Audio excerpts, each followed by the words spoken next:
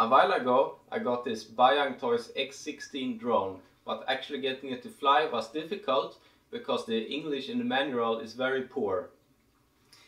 My main problem was getting the gyro and compass calibration done correctly. But what works in the end is if you start with the power switch in the off position, connect the battery, turn the switch on,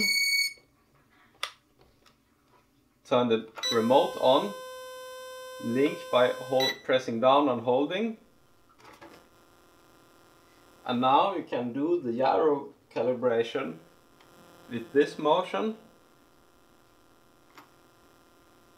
The rapid blinking indicates it was transferred correctly, and now you can do the compass calibration by pressing and holding this and pressing and holding this until it rapidly starts blinking.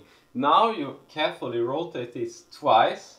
I never got it to work with doing it 3 times as it says in the manual.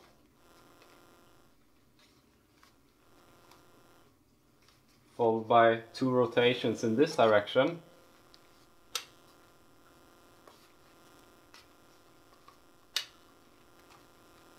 And 2 rotations in this direction.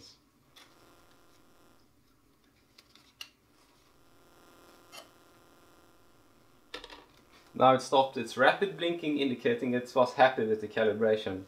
Now it continues to blink. This means it's looking for a GPS signal, which it won't find because we're indoors. However, if you were outdoors, you would now be ready to fly. You could start the motors with this motion, but of course I won't try any takeoff.